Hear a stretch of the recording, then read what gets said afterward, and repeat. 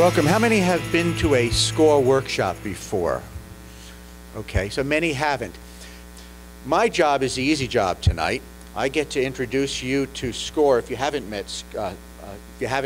with SCORE before, tell you a little bit about our organization, and then Dr. Smith is going to take it from there and lead our workshop on leadership and management. So I get to do 2 slides. The first one says, welcome.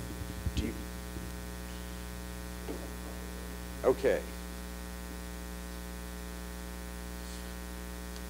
Now, many people know SCORE as an organization that's a volunteer organization whose mission it is to help small business. That's our purpose. It used to be an acronym standing for Senior Corps of Retired Executives, SCORE. But it isn't anymore because we're all working longer and living longer, thank goodness. So many of us do have otherwise employed. But the thing that's still true is that it's all volunteer. Everything about it's volunteer. There are 400 chapters around the country. There is a national organization. As a national organization, we are affiliated with the Small Business Administration. If you think about it, they guarantee loans for small business, and they want to make sure their loans, as best as possible, get repaid. And so they like to have some business counseling for their clients, and that's where we come in. We get credit for that, so we're glad you're here because you give us indirectly funding to be here. In addition to doing these workshops, we also have counseling where we provide counseling services to clients. It's a no-charge service. Some people come, and the first thing I try to do is reassure them that they don't have to get every issue they have out on the table and discussed in that one session, that it's a gateway session. We're just creating a doorway to see if there's an interest on both parties' sides to continue the dialogue and create a relationship. So some of our relationships with our SCORE clients go for as long as necessary. Sometimes it's months, and a few are ongoing for years. In addition to providing counseling services to the workshops, we also work with existing small businesses that are trying to get from one level to the next level so they can go away on vacation and the business can keep running. So to institutionalize the business, we provide mentoring services, and that's a very different kind of thing than counseling. Mentoring, helping small business people be able to delegate, be able to structure, create policies and procedures, and most importantly, to grow personally. And that's what mentoring is about.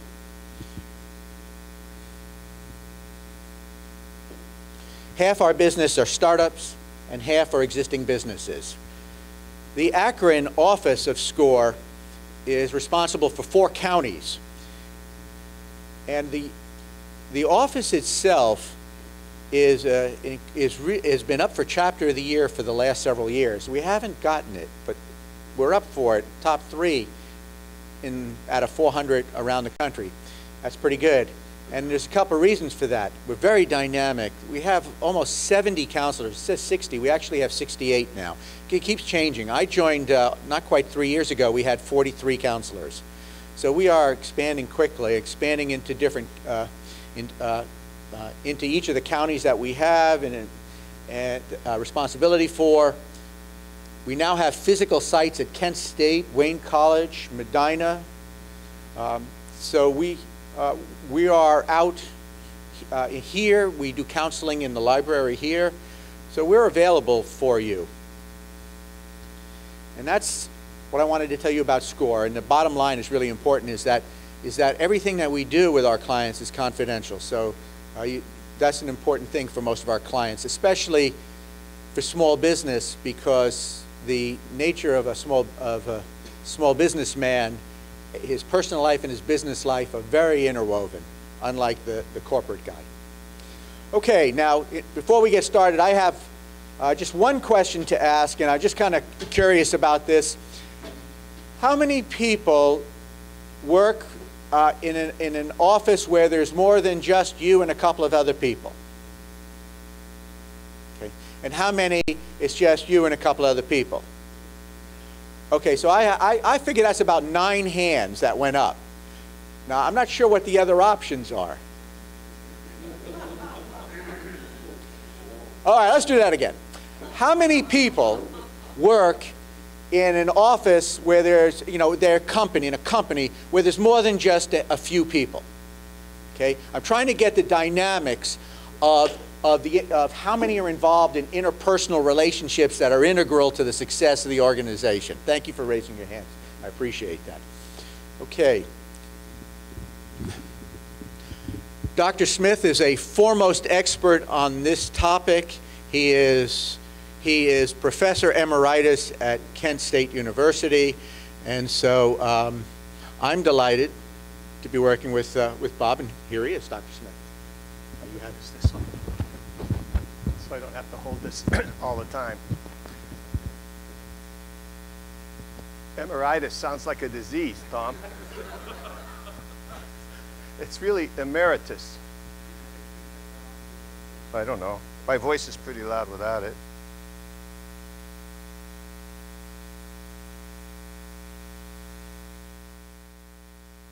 Is it on now? Thank you. Thank you.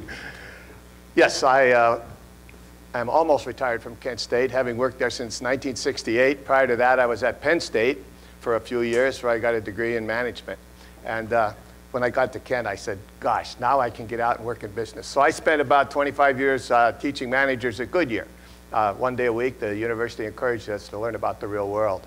And during those years at Kent, I had the privilege of having taught in South Africa, in Puerto Rico, Mexico, and for Goodyear throughout Europe. So I think I have some background. I have a very small business now of my own. For Tom's sake, 2 people.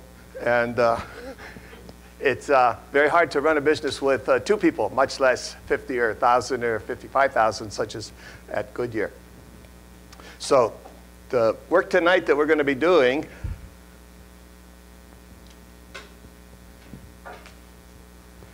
has to do with the topic of management. And that's one of the reasons Tom was asking that question. We designed this program for people that had people working with them and for them. Sometimes in a small business, it's one person. So sometimes when we use the word management, it was designed as a sort of a course beyond our basic workshop, which gets you started. Helps you write a business plan. It's very, very important that anybody that wants to have a business plan. And SCORE's expertise in business planning is outstanding. And we thought, well, once you get your business started, it would be nice to have a second-level course. And that's what this course was intended to be. However, we've redesigned it because we're never quite sure who's going to show up for the seminars. Because sometimes people just like to go to workshops and learn new things. Sometimes managers want to learn how to do better at management. But the thing I want to stress is that there's a huge difference between being a manager and being a leader. And I like to say that today, in this world of ours, America is overmanaged and underled. So what do you think, if you were trying to bring up some words that defined a leader, what would some words be? They're already there, so you can cheat. Example? Sets the example. Inspirational. There's been some research on leadership, and I've read a lot and written a number of articles for the Beacon Journal on the topic. And so I've read a lot recently.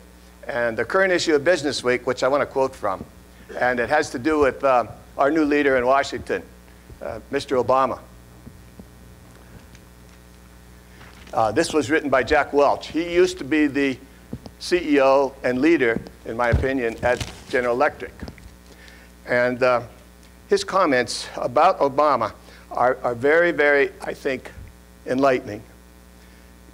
He starts, the president has articulated his goals to the nation. Articulated over and over in different ways. Articulated. Vision, though, is meaningless alone. To be an effective leader, You must communicate consistently, vividly, and to dare frequently that your thrust gets home. You can't, as we've seen, communicate too much, especially when you're trying to make change happen. Every time he speaks, which is often, he's thoughtful, expansive, and candid. Candid being honest. And that's one of the reasons he's probably in office in many political sense. I don't want to get political, but we didn't always trust what Washington was telling us in the past. That's critical. All the research indicates the #1 trait, and I think it's on your list, is integrity for leadership. Honesty, integrity, inspiration, competence, and a vision. Those were the 4 that came out of some 200 items when people around the world were asked, what do you look for in your leader? #1, with the students at Kent State, freshmen, MBAs, which I worked with, PhDs that I also worked with, the people at Goodyear. #1 on their list of what they look for in a leader is honesty. And if you lose it, you lose their trust, you've finished. You can be a manager, but you can't be a leader if you're not honest. So the thing that we try to stress with the students over the years, and with any seminar that we offer, is that walk the talk. Speak what you mean and mean what you say. So that kind of separates the leaders from the managers. I will add this, that the rest of the article by Welsh says that he's probably going to be known as the next great orator, Mr. Obama. The next great orator. Able to speak, able to convince people of a message, and able to hopefully get things done. Now, I have to say this on his behalf. Welsh doesn't agree with his policies, but he agrees that he's an outstanding speaker, and he can persuade people to his point of view.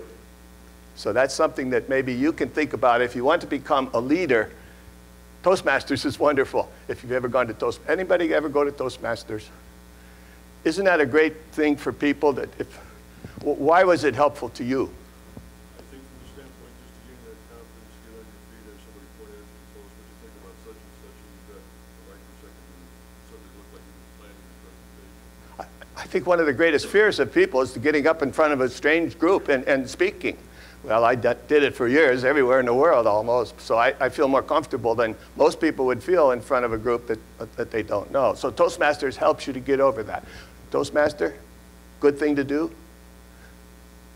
I just want to recommend it. If speaking is part of what you want to do, to be able to persuade others, your spouse, your children, your employees, your friends down the street, communication skill is absolutely the most essential skill. I call it the most important of all human skills, is the ability to communicate.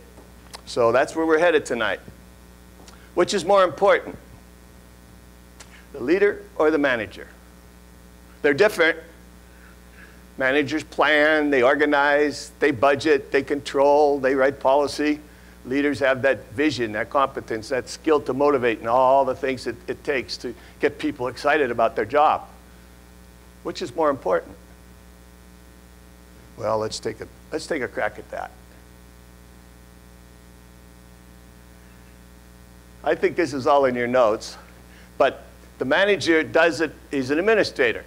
But keep in mind that the manager is given followers. The leader earns followers. And without followers, you can't lead.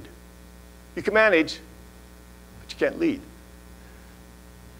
You maintain, you pay them, you educate, you make sure they show up on time. The leader develops, tries to make people grow beyond what their natural skills are. The notion of control and manipulation, keeping things in line, absolutely essential. The leader trusts. More short range, bottom line in this country, it's quarter by quarter for the stock market. Long range thinking, that's the vision that Obama is trying to convince us of. I think it's a longer range thinking. Don't get excited, folks, if everything doesn't change this year. Got to watch the bottom line. That's what we're paid to do in a capitalistic system. We keep our eye more out on the horizon as opposed to heads down thinking. We imitate what others are doing. Yes, too much sometimes. We originate, as a leader, this is an interesting dichotomy. The manager does things right. And if you're working for that person, you better do things right, or you won't have a job. The leader does the right things. It's a difference between being efficient, which is doing things right, and being effective, which is doing the right thing. Now, that's more than a play on words. I think that's absolutely essential when you think about, do you want to be a leader? Do you want to be a follower? There's some myths about leadership, and we don't have a PowerPoint on that, but I'd like to tell you some of the things we think about leadership that aren't true anymore. It used to be thought that leaders were born and not made. All the research indicates that if you learn the right skills, you will be more effective at being a leader. You can develop leadership skills. It helps if you had good parents that helped you that allowed you to make decisions and supported you when you made those decisions. That helps a lot in leadership. But you can learn at any age, I believe, and the research would indicate, that you can be more effective at a leadership capacity. Now, another myth, M-Y-T-H, about leadership is that it exists at the top. This person up here is responsible for everything. We blame George Bush for everything wrong in this country. Well, he's the leader. We're supposed to be. No, leadership exists at every level. Within the employee level, you have informal leaders, the people you want to be your foreman. Those are the people that you want to move into leadership and supervisory responsibility. They get along, and they lead, and they have vision, and they have friends, and they can make decisions when they're needed. So leadership exists at all levels in the organization. Everybody can be a leader. Anybody can be a leader. You have followers, you will be a leader. A manager will be given followers. A manager would delegate responsibility to others. Now, this is an academic kind of dichotomy here. A leader empowers. Does anyone in the audience have any foggy notion the difference between delegating and empowering? Remember, I was a school teacher for 44 years.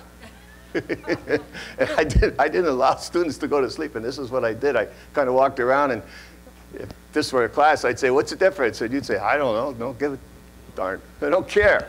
Hi, George. Good to see you. Anybody want to take a crack at it?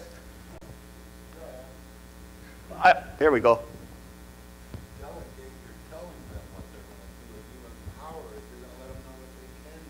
And let them do it. Exactly.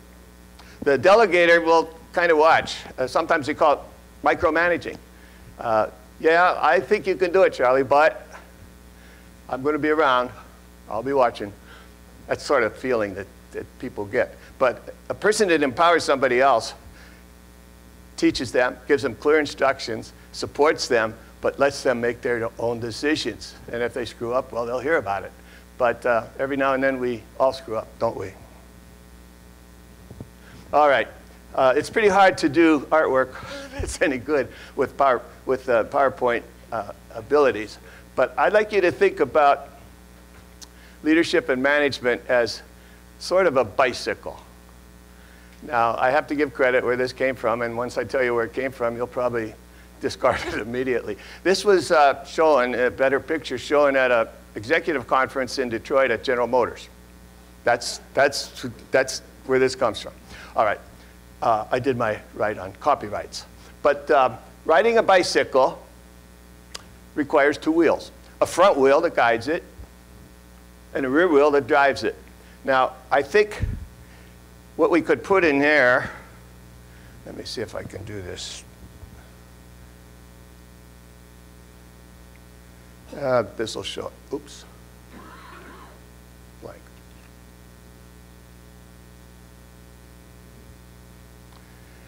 In that rear wheel were things like production, marketing, human resources, and accounting, and finance, and so forth. The driving forces, the business functional areas. You can't have a business in our society without good functional drivers. The guiding wheel, the idea that you have creative teams that make honest decisions and understand that everybody's not the same, called diversity management, guides it. Now, at General Motors, when I sat in on this presentation, the presenter said, which wheel on the bicycle is the more important wheel? The one that guides it or the one that drives it?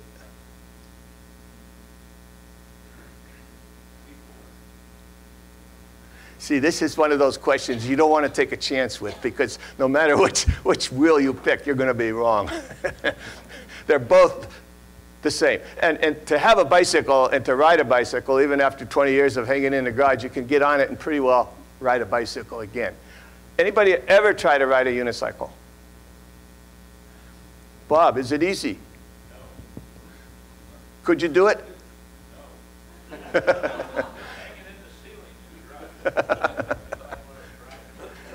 It's a herky-jerky, and if you keep your balance, it's doable. But the point this professor was trying to, or the speaker was trying to make, was that some people in management kind of get back locked into their production or their marketing or their accounting, and they don't think much about this.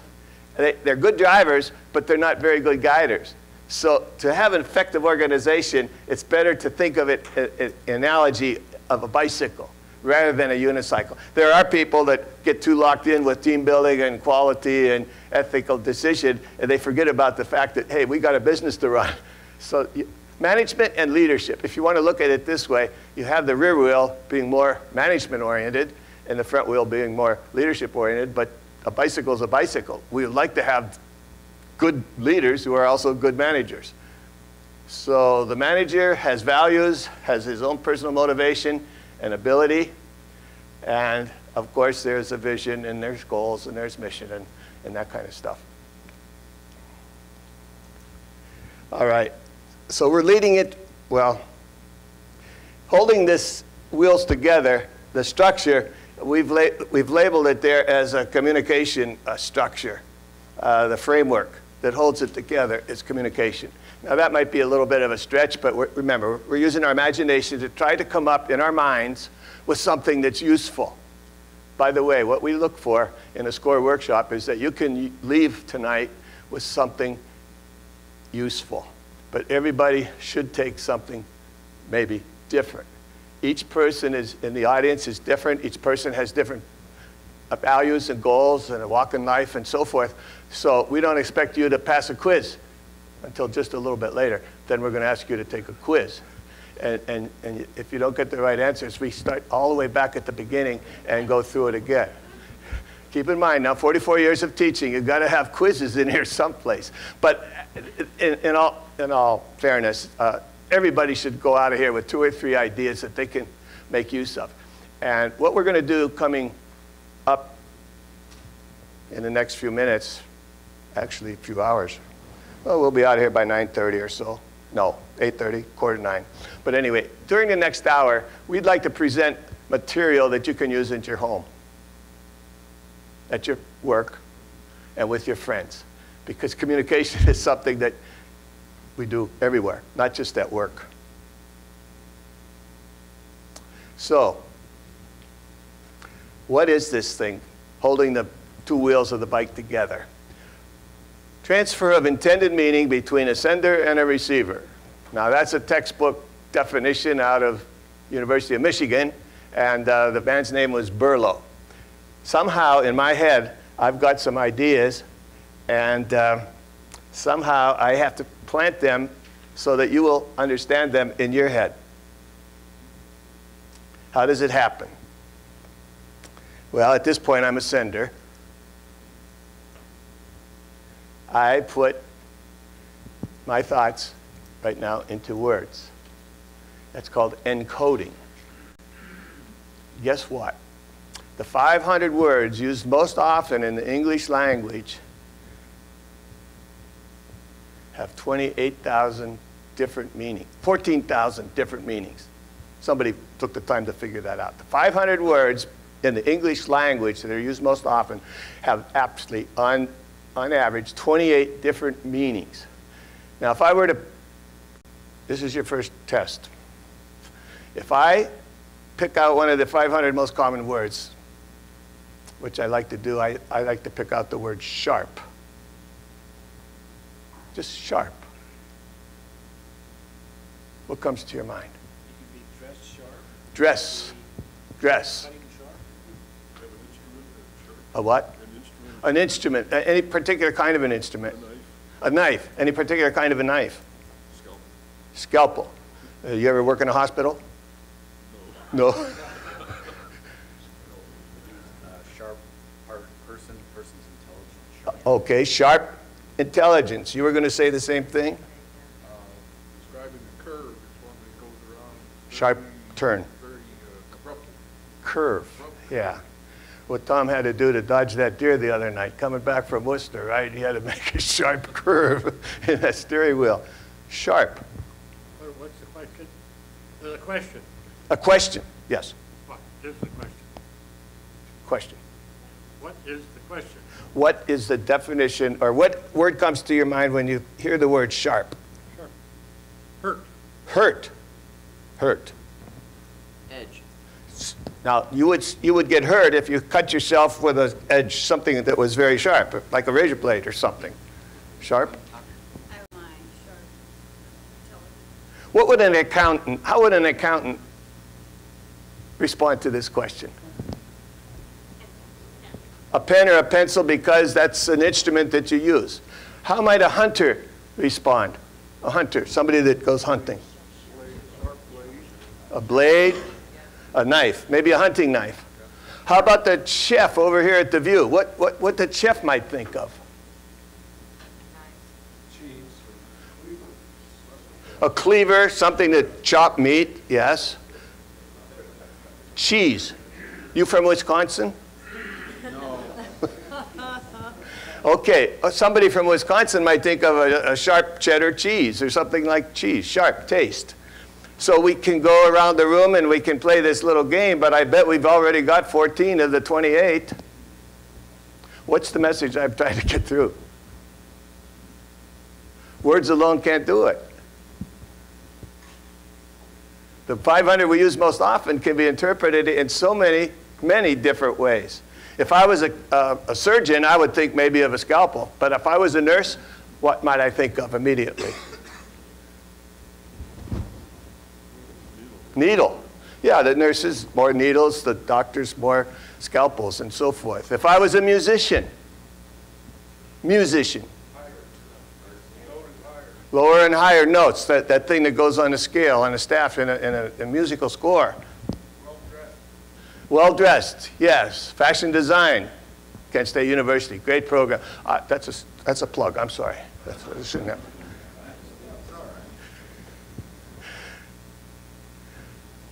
So once I have this thought, and I use words that have many different meanings, the words we use so often and frequently, it's time to transmit to you, the receiver.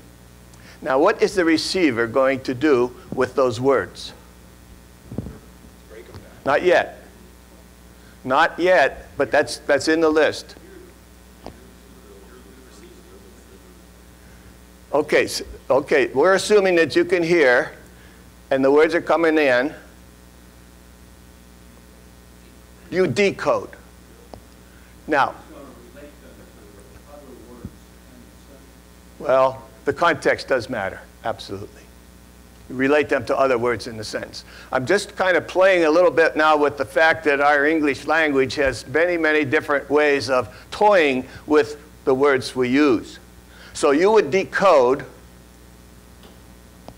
and then you interpret. Now, the message is the message received. Think about that. That's a good bumper sticker. I like to give little things that make a difference. Maybe if you write it down. The message is the message received, not necessarily the message that is sent. And what we lack in this drawing, which is in the Michigan drawing, is something that goes from the interpretation back to the communicator, and that is by definition called feedback. Thank you. Feedback. Now, why are we laboring this point?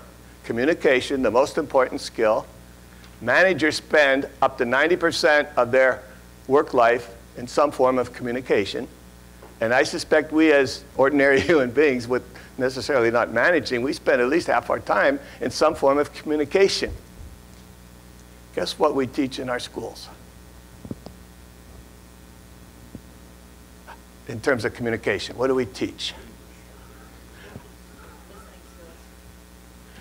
Well, how does a child learn? First, they learn to hear or listen. Then they learn to speak. Then they learn to read and then write. And we teach all that stuff in schools. Reading, writing, maybe some speaking. Maybe some speaking. Guess what we spend most of our time doing, and we think because we have 2 ears we do it very well. Listen. Listening. So we're going to spend just a couple moments about listening tonight in a little bit. But my own opinion, the intelligent designer that came up with us, human beings, notice I said intelligent design. I'm giving away a little bit of my value system. But he gave or she gave us 2 ears and 1 mouth. Maybe in this intelligent design, there was an implicit message, folks, that we should spend more time listening and less time talking. Teach that to a professor. We don't enough. Parents, teachers, managers, friends, listening. The message is the message received. It may not be the message that is sent. Think about what's going on in our workaday world these days, home and work. How are we communicating?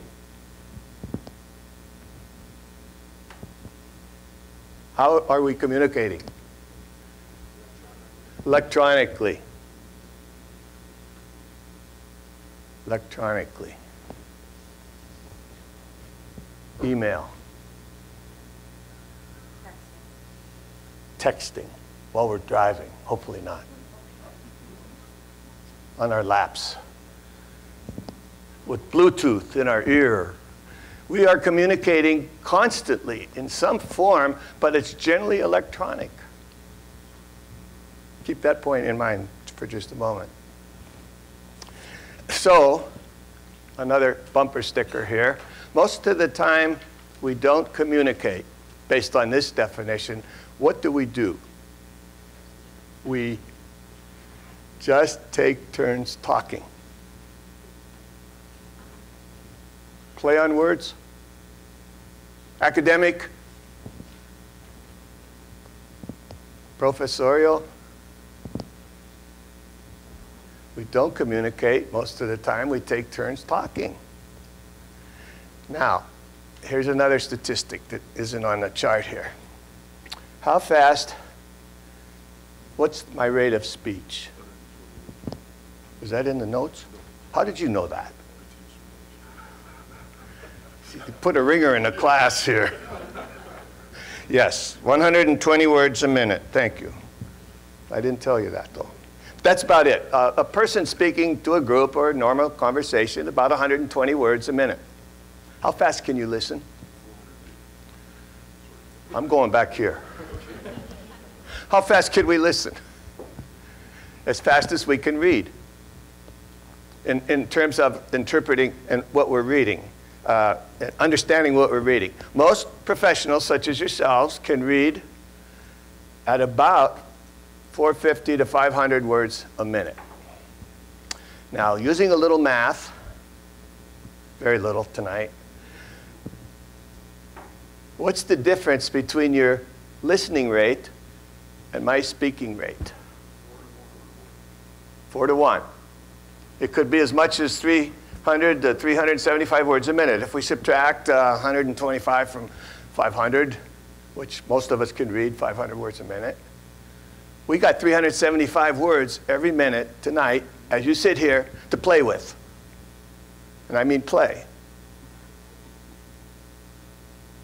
In other words, you can toy and think about anything but what I'm trying to communicate to you and still look like you're interested. right? Oh, you can call it daydreaming or night dreaming. It's 7 o'clock. You can call it something, but you got 375 words that you can use without listening. Oh, yes, you can decode. They come in one ear, and as Mom used to say, go out the other ear, right? They come in one ear and out the other ear. That's when we're children. Now, as adults, you don't let that happen. I'm told that the maximum amount of time you can bear with a speaker is about 29 minutes. And here we go about 45 before we take a break. That's not good arithmetic, but we'll take breaks. But the point I'm trying to get through is that you can listen a lot faster than I can speak. So, as somebody's talking to you, what are you doing with the 375? If you're sincere about it, and you're not listening, but you're sincerely trying to make this conversation keep going, what are you doing with the 375?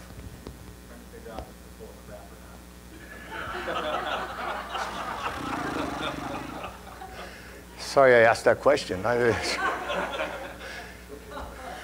That's not the answer I was looking for. You're thinking your next question. Thinking about your next question. Yes. Thinking about your next answer. You're thinking about what you are going to say when that person full of crap shuts up, right? Yes. That's what you're doing. How you can use what you're saying tomorrow, tonight. Now, that would be called listening. This gentleman says, you could be thinking about how you can use what you just heard. To me, that's putting some conscious effort onto making that communication happen the way it was intended. If you're trying to think how this person is working up here, and we don't get paid, you know, we try to think we can do a little bit of good, as our 44 years of teaching has taught us that most of the time we don't do a whole lot of good, but we keep trying. We keep trying. So, 500 words a minute in your head, 125 coming out of my mouth, 375. How can I use what he's saying? You're doing one thing right now that's a sign of a good listener, most of you. Good listening does require eye contact. How much eye contact are you getting with email?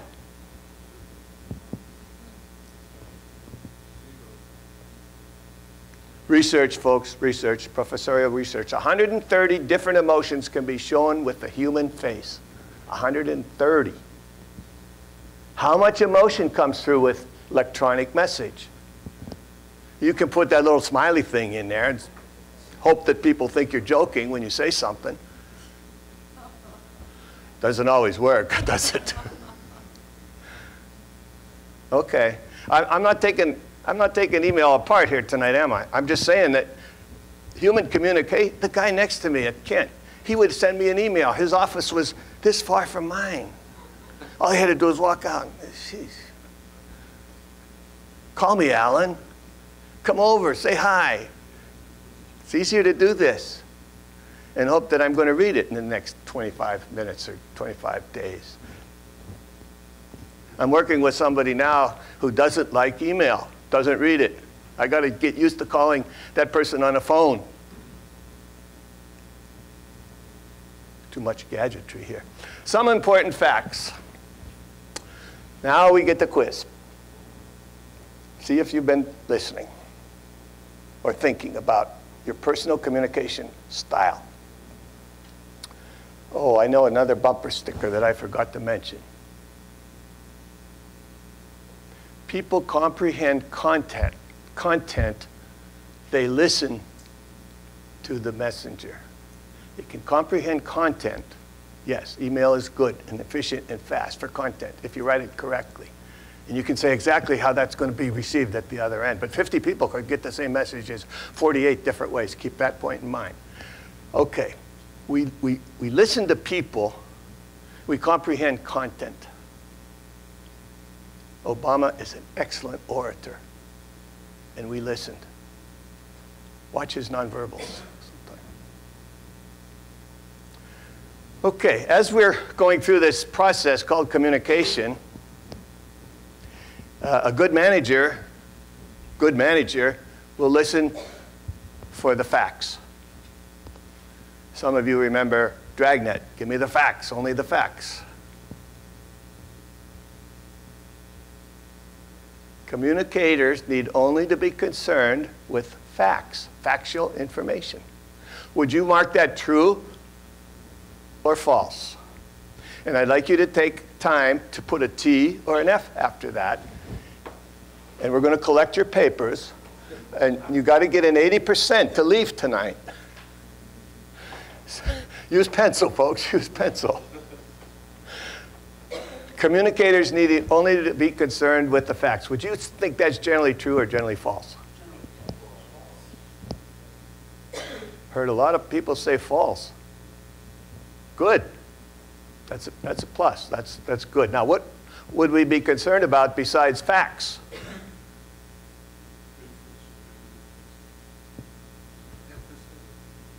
Emphasis, opinion, situation. What do all of us human beings have inside of us? We have heart. I don't usually use it. My voice carries pretty well. We have feelings.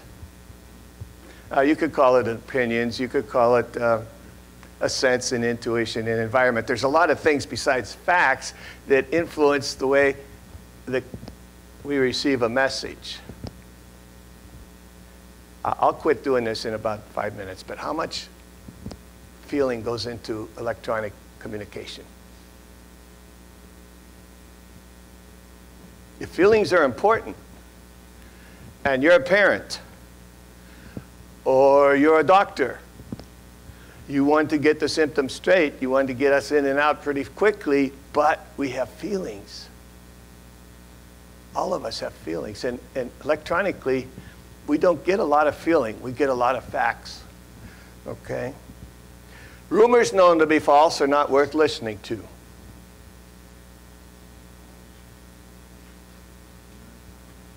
Now you're afraid.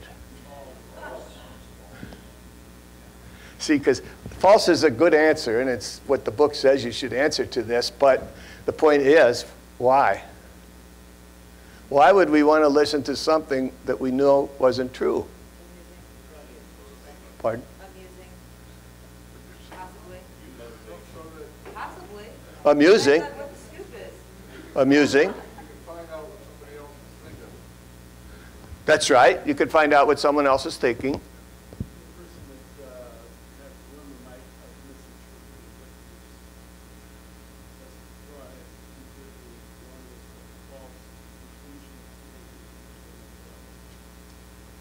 And if they take it to another level and they repeat it and repeat it and repeat it, what could happen?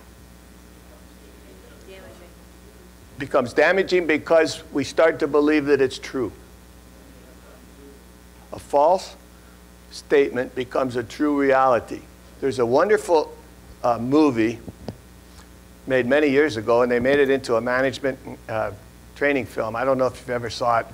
Productivity and the Self-Fulfilling Prophecy. Did you ever hear of it? Did you ever hear of My Fair Lady? What happened in My Fair Lady? They start off this movie, the management movie, by showing what happened in 1929 with the banks.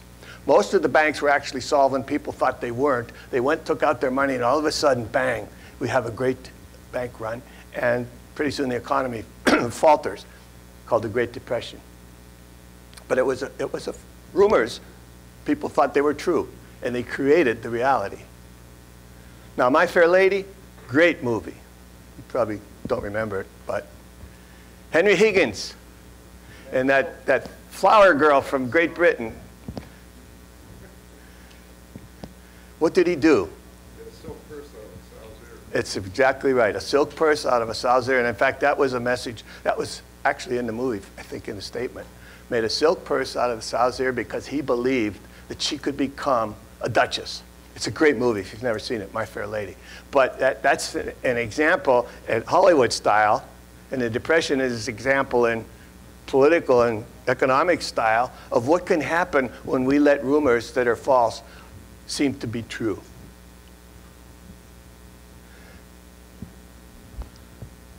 I have something here.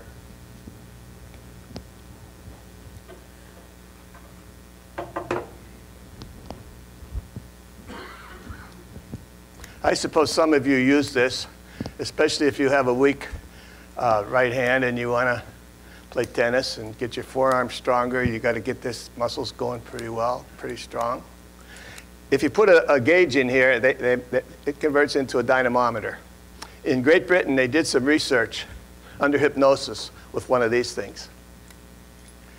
The subjects were told under hypnosis that they were weak. The dynamometer read on average 29 pounds. They were told under hypnosis, the same people, that they were strong. The squeeze went up to something about 44 pounds. Under normal conditions, no hypnosis, they were in the 30s. And what the researchers showed is that people can do more than they think they can do if they believe they can do it.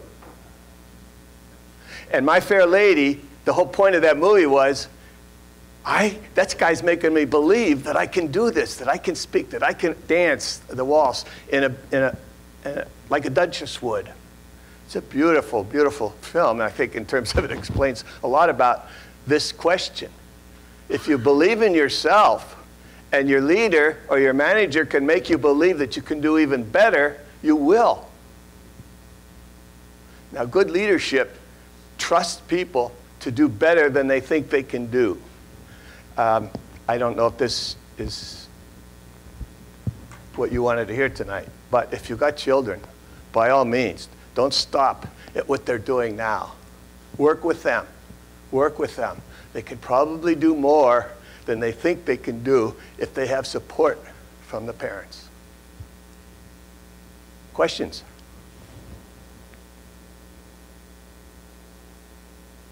Comments?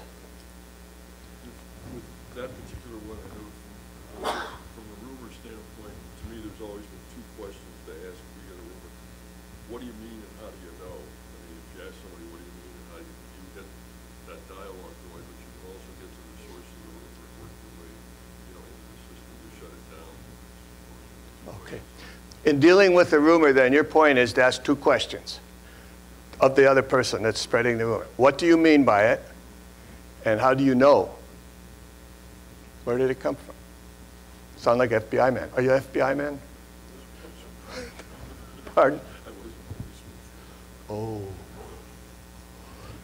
Can I tell him? No? He was a policeman. What do you mean and how do you know? Okay, so rumors need to be corrected or over a period of time they can become reality. And that's the whole point of this issue. Silence is golden. I mean, you're all silent. You're all looking. You've got eye contact. You're not sleeping, at least with your eyes open. What silence is great?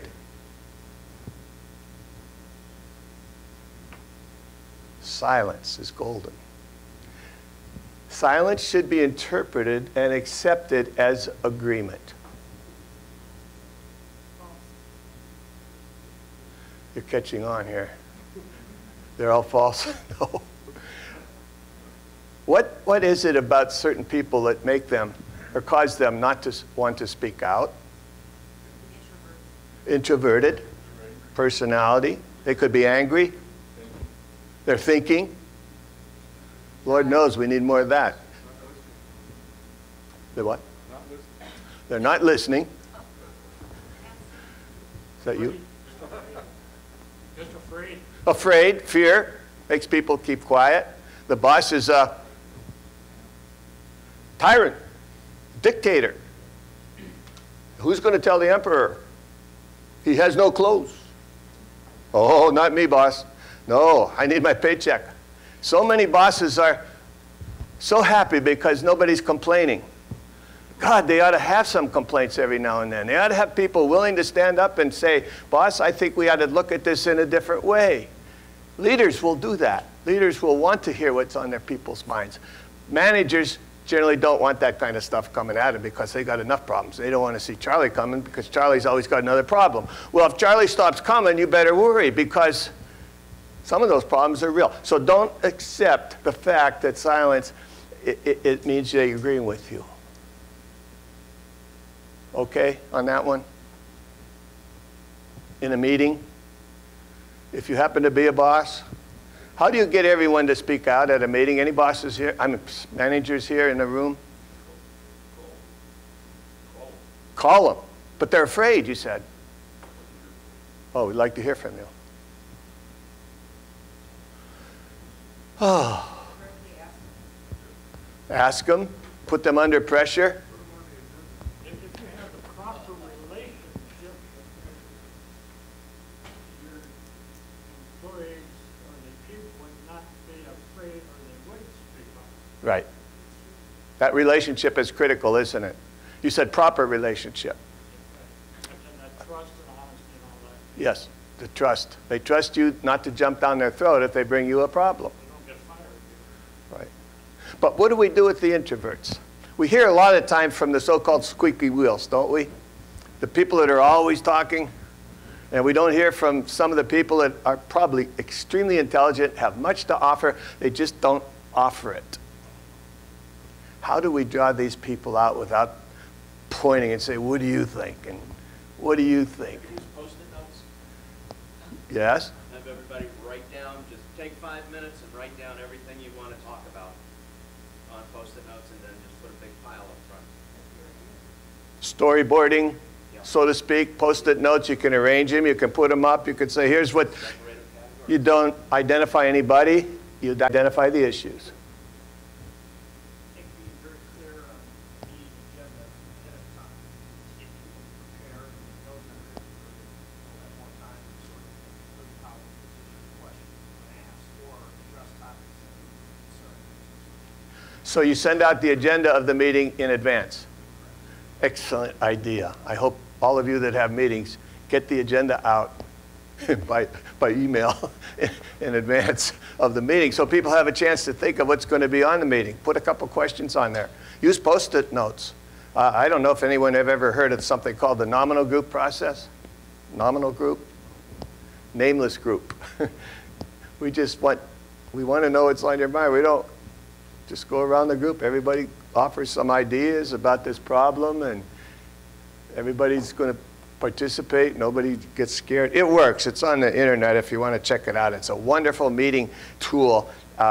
Nominal meeting, almost nameless. We don't want the names attached to the ideas. The Post-it notes, I guess, would be even a nicer way. We could do it right while they're sitting there. I was at a meeting at Ron Marhofer's, and Ron has a technique in his meetings that he has 3 different color flags. And there's a red flag for, wait a minute, we better stop and look at this, a yellow flag saying, that's caution, and a green flag saying, let's go with it. So he would use nonverbal signals to get an idea where people were at on something he wanted to do. He was a guest speaker in my classes for many years, and he told us that he gave every employee got a key to the building. I trust you folks, here's a key. That trust was shown by a very visual, simple sign. Here's a key to my building, our building, he said. Effective communication fills several human needs. Would you call that true or false?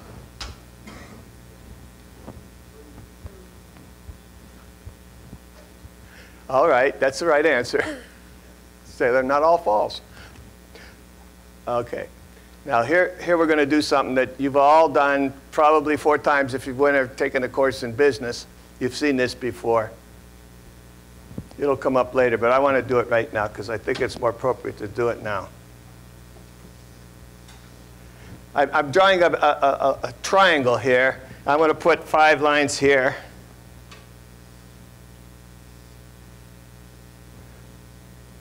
What is it? Thank you. You happen to have heard this too many times in your corporate meetings and so forth. But when we say communication fills several important needs, here we have the physical needs. It really takes money to buy food and drink and housing and all that stuff. But once people get enough money to hopefully to solve those physiological needs, they move up to a need for security.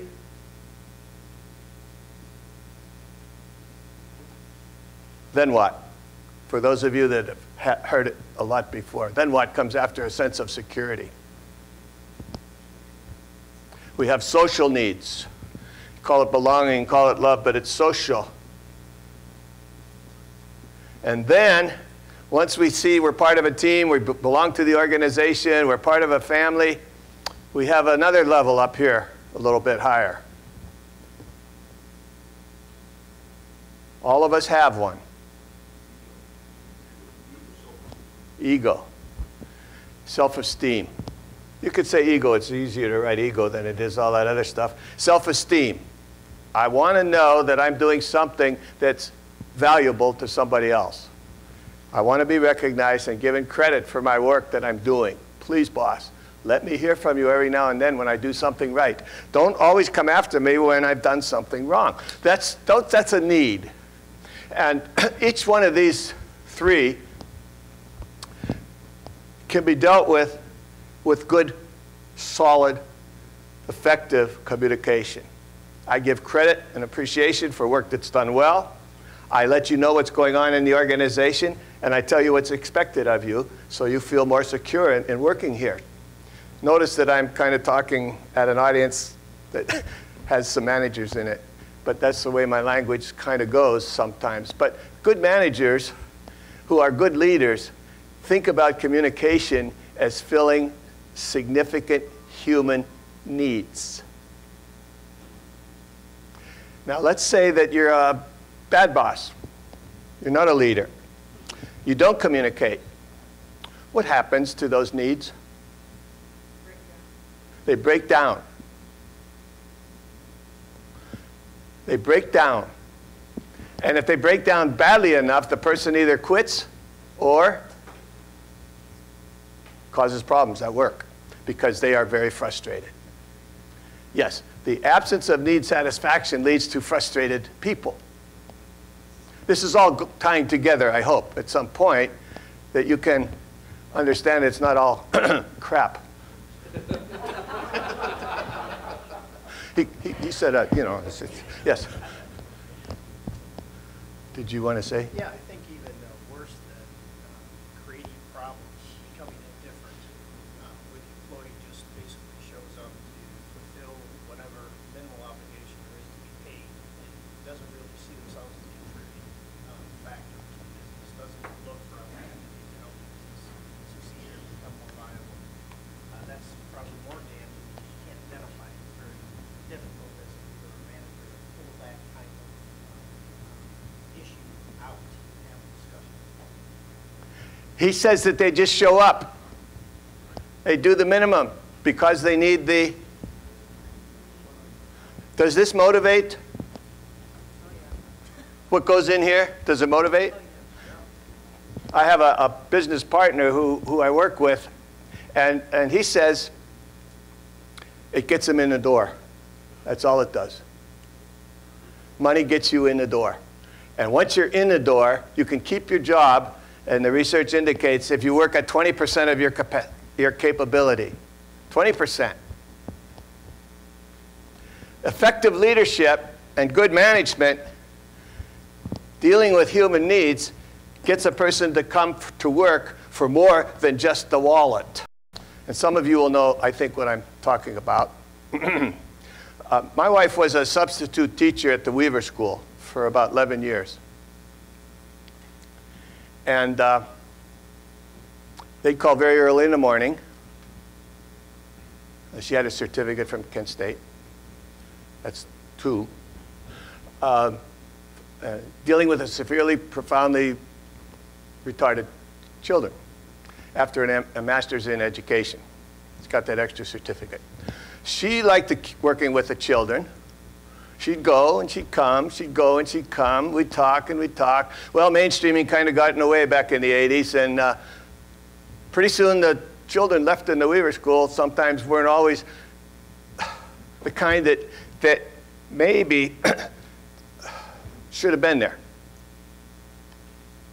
So what happened? One day, Mrs. Smith saw this child running down 91 without any clothes on. She went out, she got a blanket, she got the child back into the Weaver School, took the child and did something that kept anything from getting out of control any more than it was. Up steps the Post-it note that stayed on our refrigerator for about 7 years. A thank you from the principal who saw everything happening and said, "Miss Smith, you handled that very well." That was the only word that this substitute teacher heard in 11 years that had anything positive about it. But it took a pretty important event to cause that to happen. And she was so proud that the principal took the time out to write a little Post-it note saying, "Thank you, Mrs. Smith, for handling that situation." That was all that she ever heard from the people at the top. Just a substitute teacher. Don't really matter too much. You're not full-time. You're definitely not union. So why bother? Well, little things make a big difference when it comes to people's self-esteem. I'll never forget that Post-it note. I think by now it's gone and probably forgotten by everybody except me. But the idea was that it wasn't a bonus. It wasn't a paycheck. It wasn't money. It was giving credit for something that was done right. So you folks, you parents especially, you can use psychology with children. You can use it with your spouse. When your spouse cooks you a good dinner, don't say, "Oh, it's not hot. I wish it were hotter. Thank you for making the dinner. It was very good." Remember, credit for and appreciation for work that's done is important to people. It fills a significant human need, and I'm lecturing too much. I think, before we go any further on this quiz, we ought to take a 10-minute break. Stretch them out. There's some water back there. I don't see any beer, but we don't have time to go to the bar next door. Just take 10 minutes, stretch up, go out. So we all agreed that people that are silent aren't necessarily happy with what we're saying, which I found out during the break.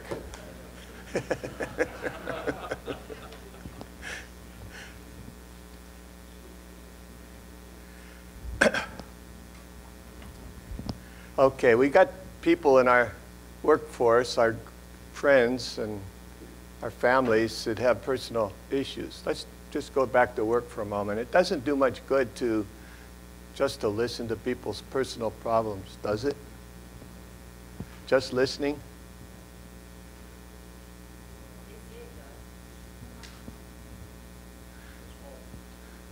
They always say, be a better listener. Don't talk. Just listen to what people say. Yes.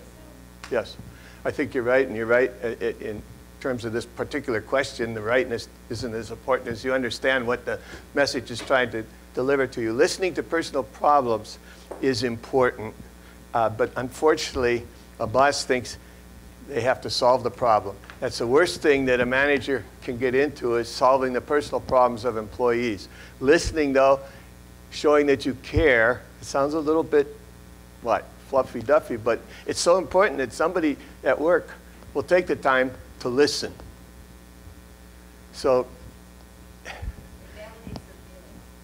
yes, and you don't have to solve problems as long as you can say, "Oh, I think the worst thing you can say, I know just how you feel," because you can't know how they feel.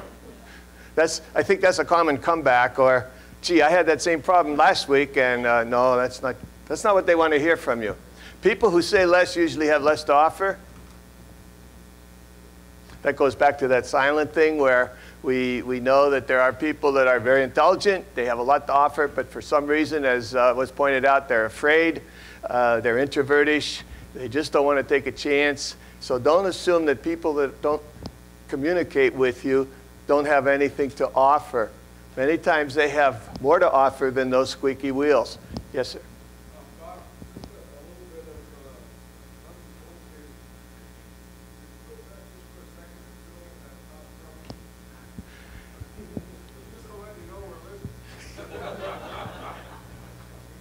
I didn't think anybody cared.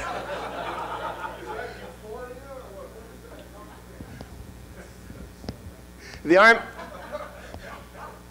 No, those aren't any good. Those don't write. I had a blue one that really was good. If I had the right pen, I would put up here SF, self-fulfillment. It's what the Army used to say. How did you find that? You had it in my pocket. Must have rolled on the floor or something. Thank you. This is self-actualization or self-fulfillment. This is exactly what I was looking for. And it's the Maslow's highest level of need. And his claim, although it's never been proven, was that only about 10% of the people ever realize they have that need. And these were the keys for communication. This was what the Army used to say, become all you're capable of becoming. I think they were playing off that level of Maslow's hierarchy. Remember that ad that they used to put on, become all that you're capable of becoming. And I think every time I heard that, I said, that's Maslow. Thank you for asking. I'm really glad you were awake, yes? Did I do that again? Back to your school days. A person who knows a subject well communicates it well.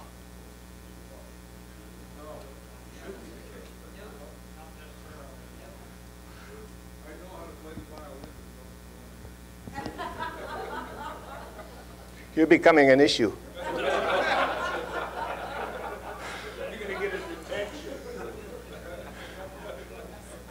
We'll have a chat at 10 o'clock tonight, okay? And it's just about this.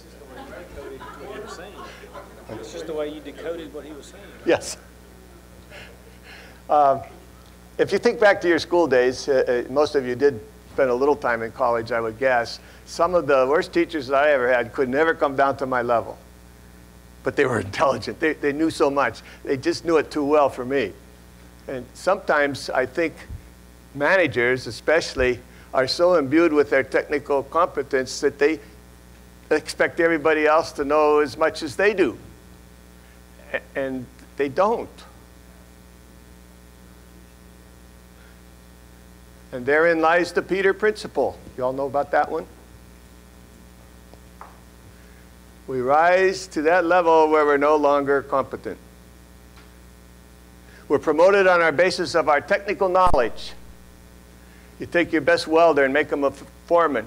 Not necessarily that best welder is going to be the best foreman. There's something in supervision and management goes beyond being technically solid. And no matter how well they can know the subject, they have difficult teaching it to somebody else.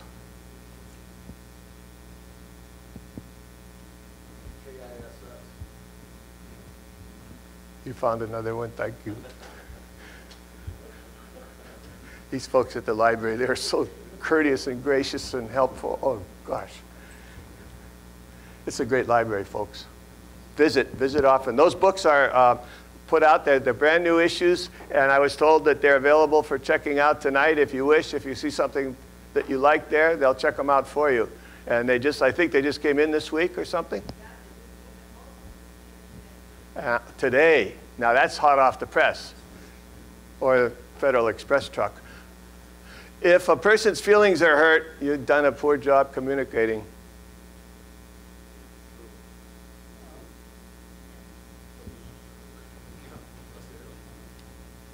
Is anybody named Charlie here? I picked that name off random. I don't want to insult anybody, but Charlie comes in, hasn't been on time for 4 days in a row. And you're saying, Charlie, I got to write you up. One more day late, and you're got to go home and think about it. I'll give you a day off. Charlie, oh my gosh, I worked here for 32 years. Nobody ever told me about coming in late. This new boss is something else. I don't feel good about him, her. You got to communicate sometimes, folks, things that have to be communicated. I have another bumper sticker for you. You might want to write this one down. I think this has got a lot of wisdom in it.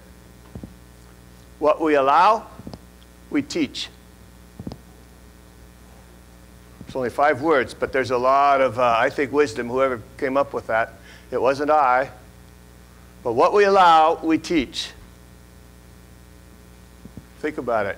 Charlie comes in late, we allow it to happen, comes in again late, allow it to happen, the other employees are watching. Charlie says, oh, I can do it. I've been here 32 years, nobody ever said anything.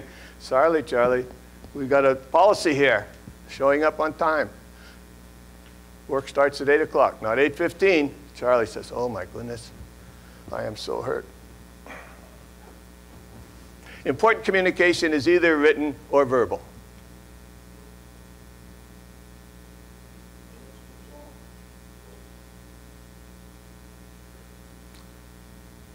Who said true?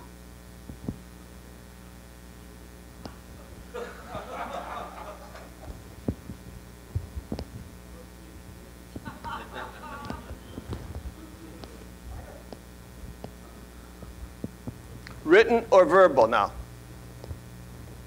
There is something in the, again, the research that suggests that 7 to 10% of our communication occurs with words that are either written or verbal, and the rest is nonverbal.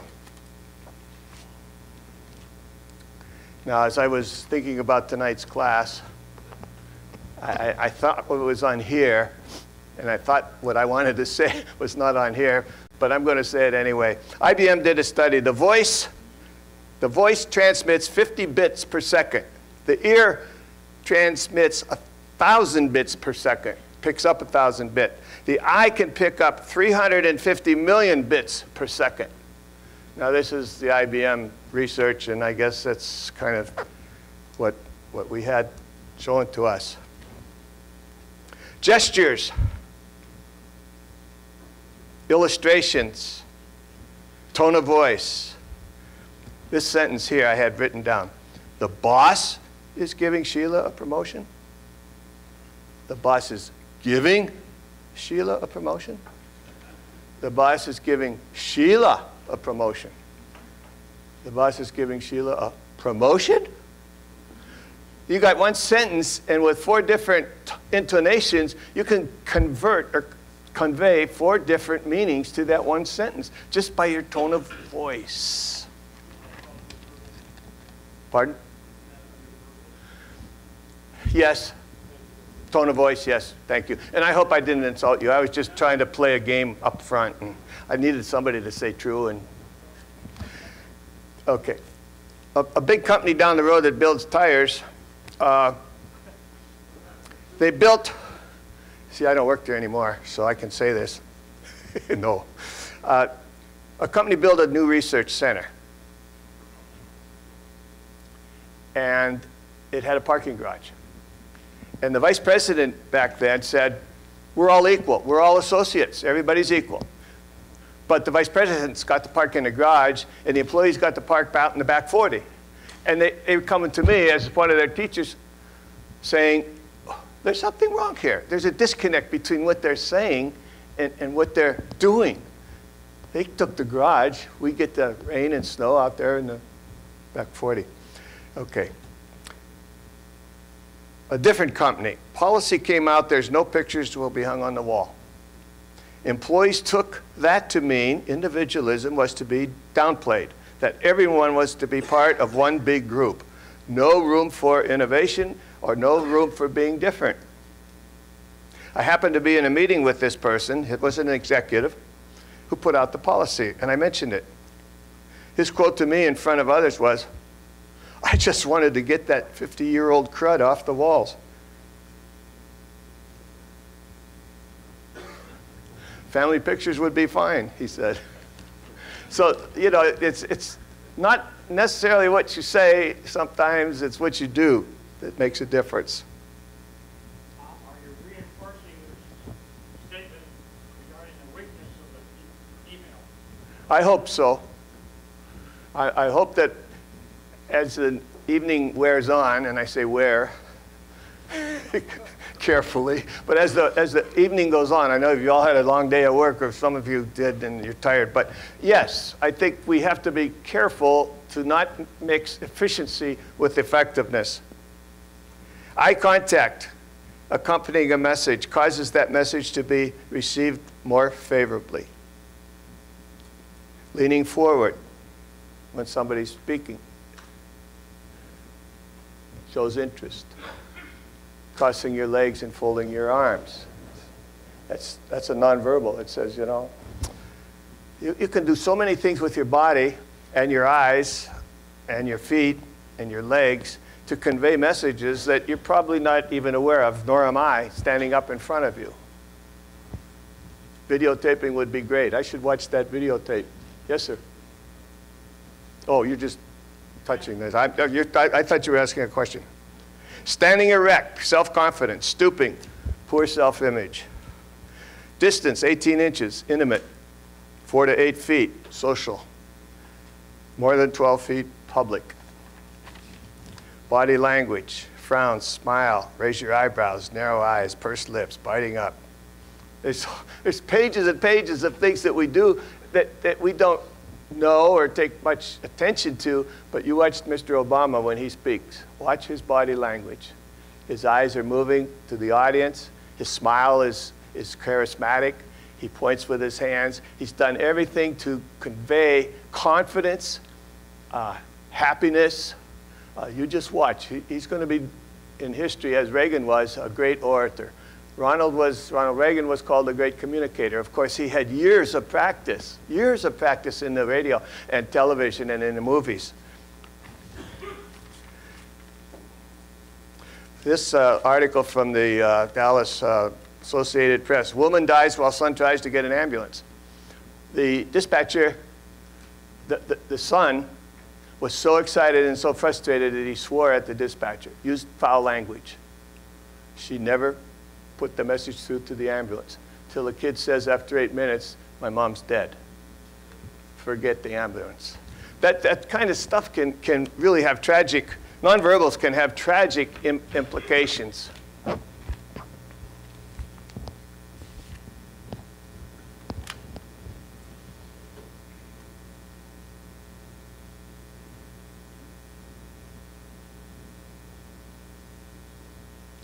You think communications are good? I don't know what they want from me. They never told me. Job descriptions are a thing of the past, aren't they? Who has time to write one or, more importantly, sometimes update it? People don't understand what the instructions are, and they're afraid to tell that we don't understand. Teachers are notorious. We talk a lot, we know a lot, we think we know a lot, and the student will not ask questions for many reasons until they write a quiz and they say, they never understood it. The same questions being asked frequently over time, repeating the job over again. Important things aren't getting done, quality going down, motivation and productivity are low. Boy, anybody have that at work? No, don't put your hand up. Don't. Your boss might be watching. Some of these things are in organizations today, and the reasons that these organizations are falling flat on their face. Well, you mentioned right off the get-go 2 companies. You mentioned Jack from GM, and you mentioned from GE and General Motors, both of which are going bankrupt. Do you know of any mid-sized companies that have been around? Because I don't know if anybody's here as CEO or whatever, but most of us are either starting or small to mid-sized companies. But do you know of any offhand? I'm really curious. I'm not trying to belittle or smart out that are good map or have a good track record enough where a person like myself could look at them as an example of, not making the mistakes that, another larger company that forgot about motivation, productivity, and quality of the product, or when he left the company, he didn't decide to tell the people that replaced him how to keep that company going. Do you know of any such companies that you can think of that perhaps? I do, but I'd rather have somebody or some people from the audience suggest a company that they felt. Yes, ma'am. I actually was going to say something about what you said before. I was trying to make a comment, like when you were talking about facial expression. I can remember when my job was unsolicited out of the country, and I was looking for a job, and I was actually turning 40, which was really bad, looking for a job. Oh, not really. Oh, yes, it was. And I remember a couple of the places, hey,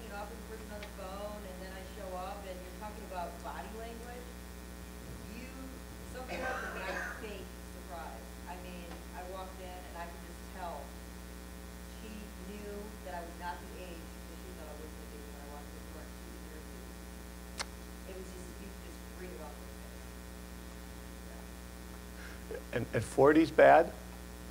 Oh, gee. For sales, yes, Really? yes. I'm 45 now, yes, it's very hard. Wow. 40 is obviously more like 50 today, I guess. You reminded me, I ran off that nonverbal so fast. Maybe somebody else has an example they would like to share. Thank you for sharing. I wish you had a more positive example, but Oh, in the interview, he said, downhill from there. He said, you're going to work weekends, and I said, that's fine. He said, you're going to work holidays, and I said, that's fine. He said, you're going to have to cross-train. I said, that's fine. I just met everything she said, and she said to me, you're making this hard on me. turning you down, she meant. That's right. Yeah, too bad I didn't have kids. Because I'd have a lawsuit. I couldn't believe she said that. She was about 20. And so was everyone else in there. The reason I brought Wait, that up, wait. We'll get to it. Any other nonverbal examples like this one? This is, very important to me. I don't know if it's important to you, but nonverbal is so critical anymore. No more examples? Okay, when your chin hits the table at 8 o'clock, I'll know that nonverbal says something to me. Good companies that are smaller to mid-size, that are really doing a lot of the things that we're suggesting ought to be done. Show of hands, so I can ask you a little bit. No good companies in this room, represented in the room?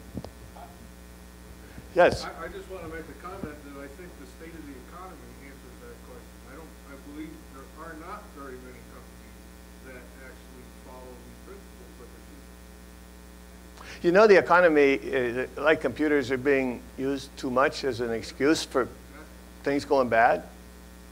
There are good companies out there.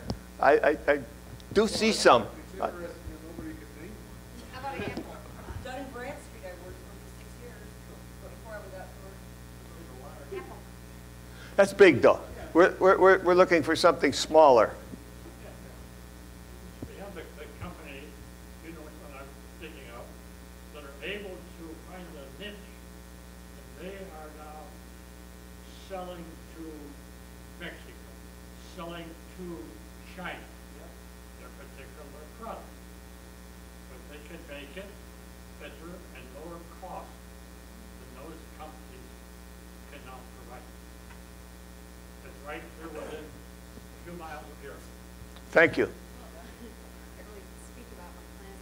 Generally, don't like to be in the cocktail circuit, but one of my father works with is Hudson Library Historical Society. They went to maybe 20 employees. They grew up to like 125, and it's a debt recovery firm. They have a really interesting motivational, I guess, program that, as opposed to just numbers and it's strict. They have their team set up, and then the teams work together, and they have like a wheel that you can go to, and when you get certain settlements, you can go and spin the wheel and win prizes, and you get certain opportunities to spin the wheel based on how well you do when you're working with clients and getting collections. And they have different teams, and the teams are rated on a big board, a whiteboard in the office that rates how the numbers do for the month, and it's charted. And then, of course, the managers are rewarded based on how these, how the team work together at the end of the year, and they have monthly meetings where they feed the employees and they discuss things, and then there's annual events as well. A local mid-sized company, I think they are one of the locally recognized business magazines, top 100 for It sounds like they're profitable, too. Very profitable, and they're local.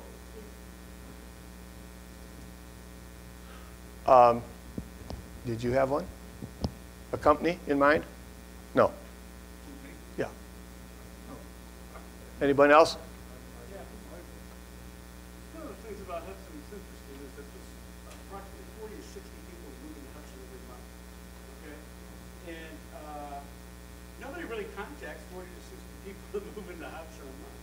For example, if you wanted to start out a business and you didn't have a lot of money, you get a choice between a home. Okay? Now, if you know who the 40 to 60 people a month are moving in, you're not going to get, if you do the average of sales going out of 10%, you can pick up 4 times. Okay? Say they had the house cleaned once a month. Okay? Next month, you have another 40 people moving into Hudson. call on us people. You get 10%. That's how you grow a business. It's the opportunity, half like the glass, half full, half empty. Back in the early 80s, I really wasn't, I really wasn't aware of a recession because it didn't affect me. If it doesn't affect you, then you're not, 90% of the people that have a job and they're doing well, they don't have to about recession. But the point is that a lot of jobs is I don't know what I found something on the internet that I discovered about the top 10 most successful businesses of 2008, the most profitable, etc. And one of the most profitable was a collection agency down in Florida.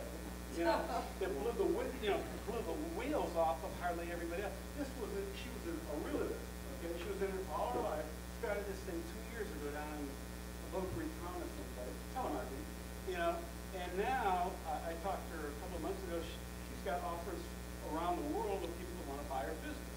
Now she's doing something that a lot of other companies are doing, but she figured out how to do it a little differently, which she wouldn't tell me.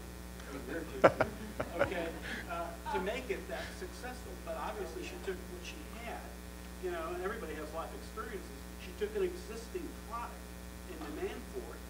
And like I said before, I said, hey, if the real estate market turns around, what are you going to do? And she laughed at me, kind of indicated that, out of, lemon, she made lemonade with it.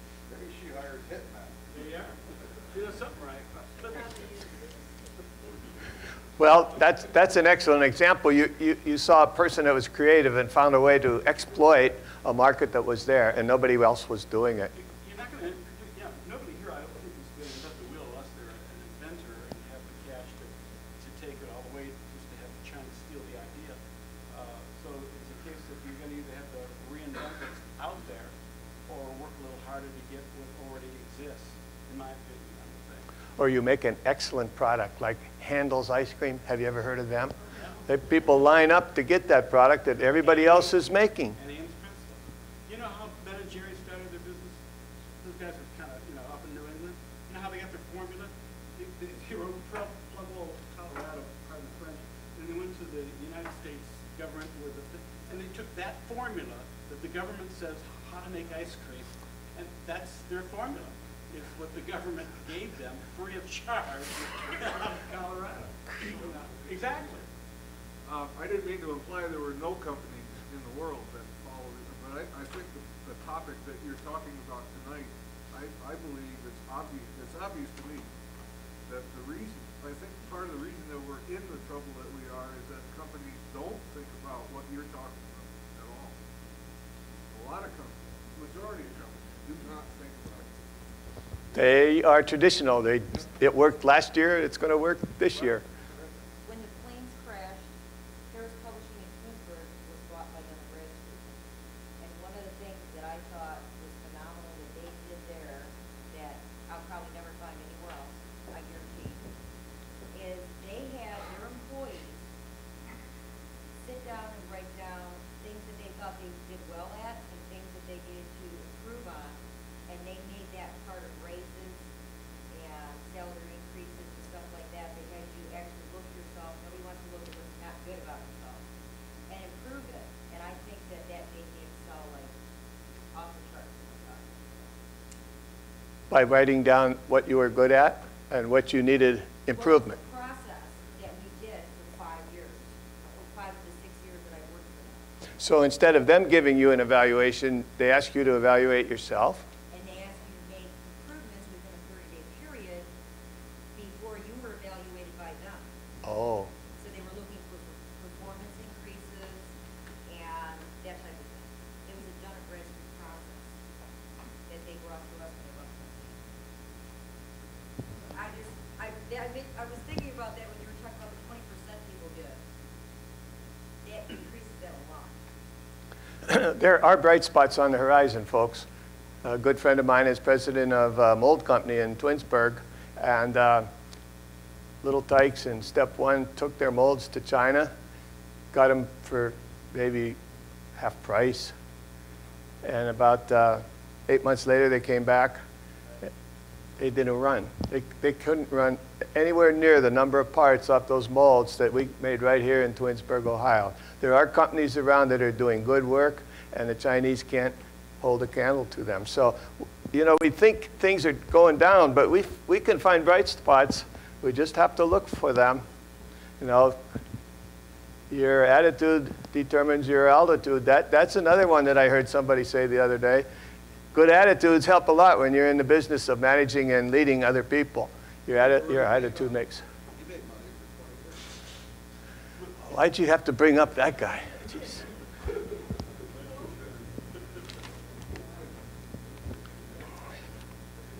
Okay.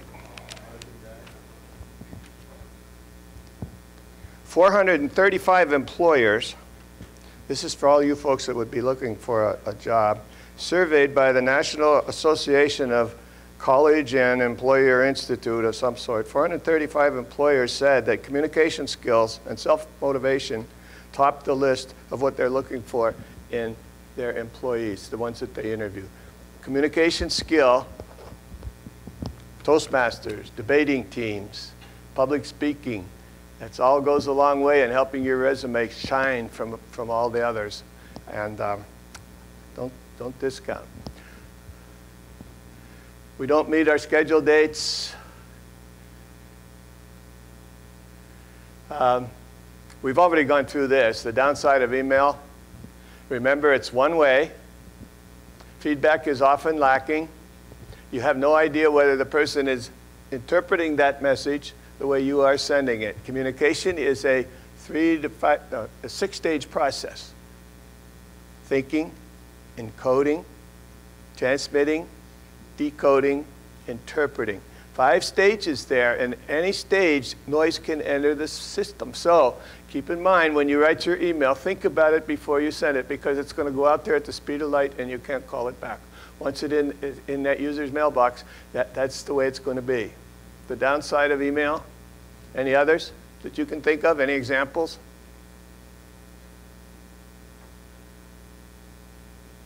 Leaving out a single word, misspellings.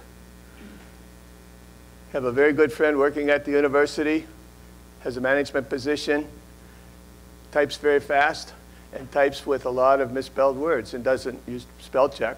Spell checks don't always work either, but never uses spell check. And that gives me a bad impression of that person's thoughtfulness in terms of sending a message out to a lot of people.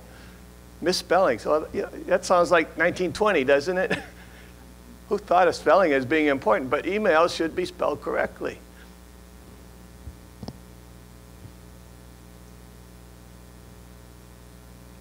FaceTime has power.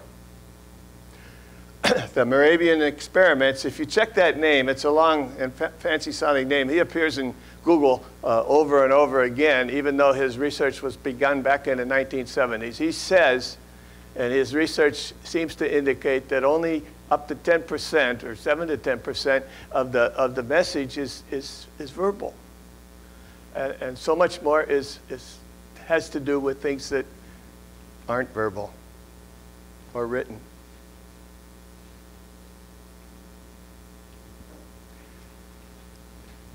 Are you a good listener? Do you fake it tonight and other times? Do you act polite when you really don't want to? Are you reacting many times to words that are emotional? You tune out on topics that you're not interested in, easy to do. Daydream, that's that $3.75 a minute, you got to daydream. Oh.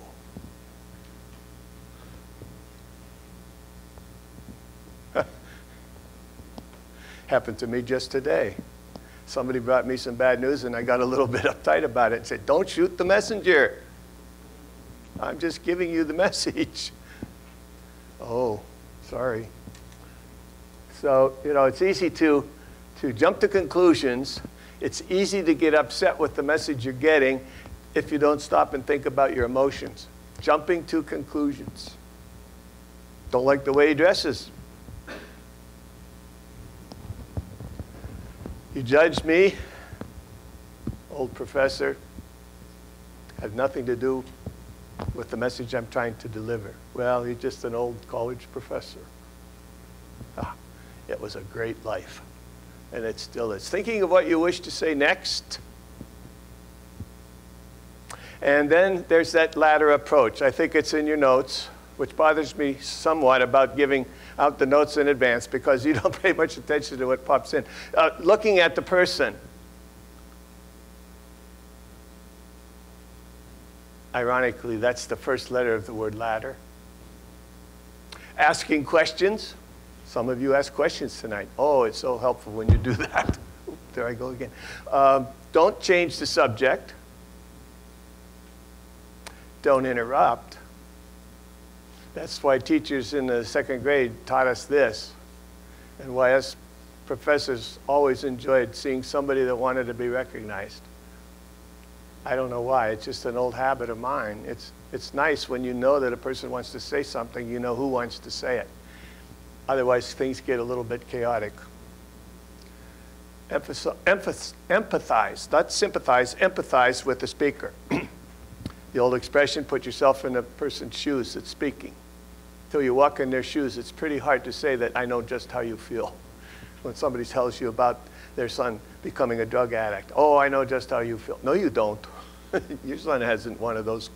Respond verbally and non-verbally.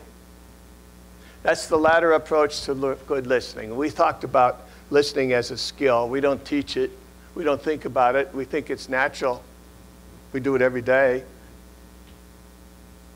We teach people how to read and write, but we don't teach them about listening. It's okay. A little bit now about this topic called motivation. It's good. It certainly influences how we perform. There's not a whole lot of it out there some days. And it's a tool that managers can use. And we go back to Maslow. People will work towards a goal when they have an unsatisfied need. And they'll go to satisfy that need. Then unfortunately they go to higher levels or they'll revert back. It's not an easy thing to explain, or it's not an easy thing to understand or do research in, but motivation is good. It's out there, and we can improve it with good leadership skill and communications. I'm going to check what page you're on here for a very special reason. Okay, don't turn the page. Why do people prefer recreation over work? Might be. Can you pole vault over 9 foot? Oh, yeah.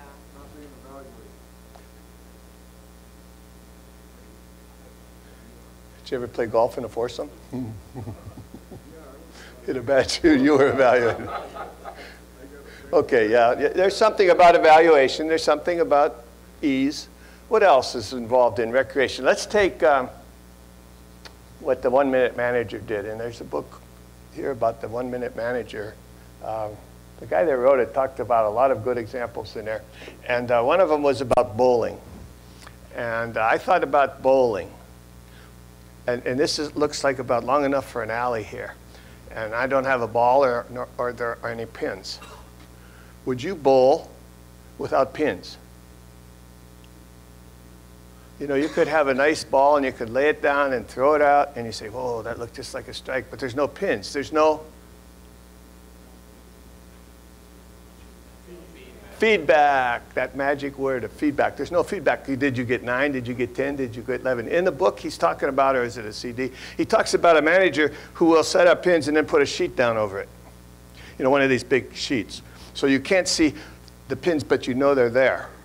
You throw the ball, you hear some crash, and you don't know whether it's a strike. You don't know whether it's a split. You don't know how to shoot the next ball. And then from behind the sheet, he goes like this. You got 2 of them. Which 2? Or is that the 2 that are down or the 2 that are up? That's a book worth reading. It's been around for a long time, and the guy that wrote it is still doing a lot of good things out there. But would you bowl without pins? Would you golf without a a hole in the middle of the green or somewhere in the green. What are the pins? What does that flag represent? What is a net in tennis? What happens in recreation that makes us want to play? Goals. We have goals. We have something to shoot for, and we know when we've hit it. And in golf, you'll have a par, and if you get a bird or a bogey or something, you know that you're a little over or you're a little under. You can feel good about yourself, and you can improve your performance with practice. It's an excellent book. I recommend it highly. What, is that a CD or? Yes. Double CD. Ken Blanchard has teamed up now with Spencer Johnson called The 1 Minute Manager, and you can check it out if you wish. But that's something that now it's on video, it might be even better than the book was. What else about recreation is kind of motivational?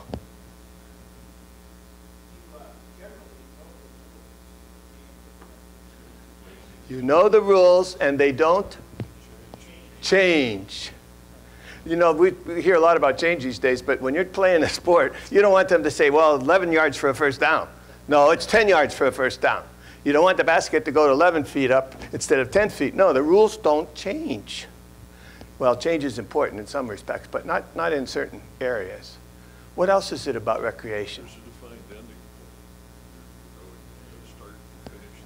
There's a start and there's a finish. It's either time or point. All right. You're all playing on a level playing field. The same competition is playing on the same Okay. field. The rules are the same for everyone. And they don't change unless there's a big NCAA edict that says there'll be a change. So the rules don't change, and everybody plays by the same rules, level playing field. What about choice?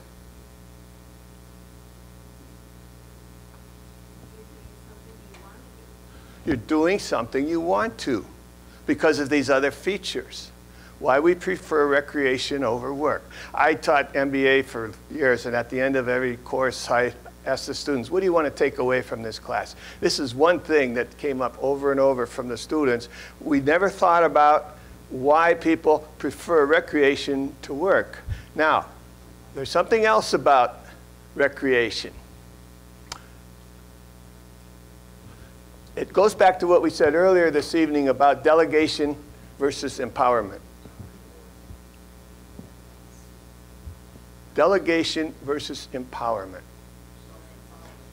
There is a reward, and that's breaking par, but You do it because you want to. there's a choice. You do it because you want to, but can't, okay. And you're usually picking something that you know you're good at or you want to learn. Yes, there is something to be said for choosing something that you know you can do. Not necessarily you don't have to be perfect at it, but you know you can handle it, and you enjoy doing it. Easy to track your progress almost every step of the way. Yes, and if you increase your effort, you may increase your performance. And you get to modify the way you approach whatever it is you're doing. And you get immediate feedback from the results of that. So you're self-empowered because you can change based on things you observe and experience during the effort, whether it's a swing in golf or an overhand, alter what you do to achieve that objective and get immediate feedback. Get immediate feedback. You can alter what you do. You can increase your effort. You can practice. You can get better at it. You get a lot of things out of recreation that, unfortunately, you can never get out of work. False. Thank you. Somebody, thank you. That's totally false. What can you do to design jobs so that you can bring some of this recreational qualities into the work environment, folks? Why did the MBA students like that particular presentation?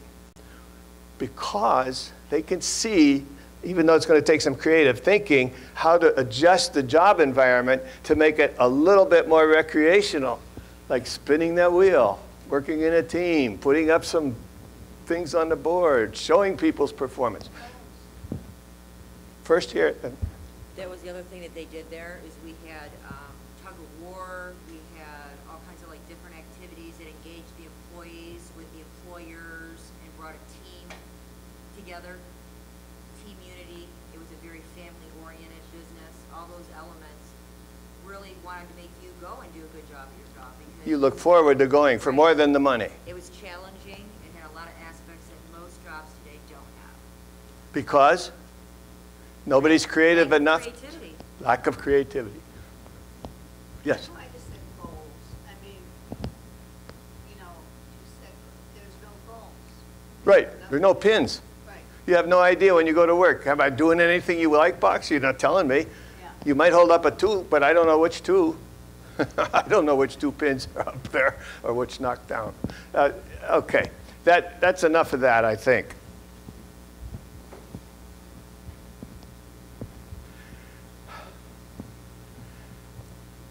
Earlier on, I said that current effort can hold your job. That's not what I wanted.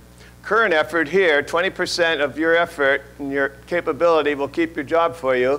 Nobody really works at 100% all the time. But all this room in here is a potential for managers using leadership skills to influence the performance of people. I can show up and get paid here. Management can move me around here. There's that thing again. See, self-actualization was at the top. I didn't want to go into it where I had to show you everything all at one time. I wanted to kind of build that model in front of you, and my drawing wasn't very visible. The typical person's degree of need satisfaction, physiological, we're up to 85%. As we go up that hierarchy, it's less and less and less. And right here, in my opinion, is where we need a lot of help in our society. And that's where the leader comes in.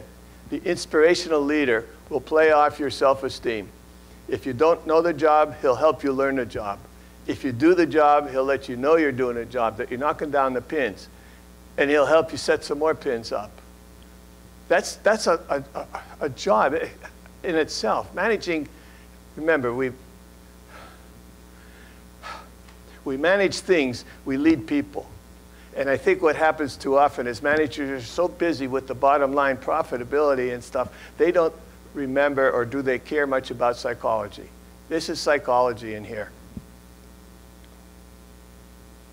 And that's what I didn't want you to look at. The goals are more clearly defined. The scorekeeping is more objective, and it's clear when you do score. You can change your performance. It's easy to compare against some standard. In golf, we have par. In basketball, we have goals. And in football and tennis and all kinds of recreation, there's something of a standard that we work towards. Feedback is more personal and accurate. Participants have a higher degree of choice regarding the type of reward. The rules of the game don't change. Everyone plays by the same rules. Effort and performance is clear. Okay. I'd like to thank you very much for attending.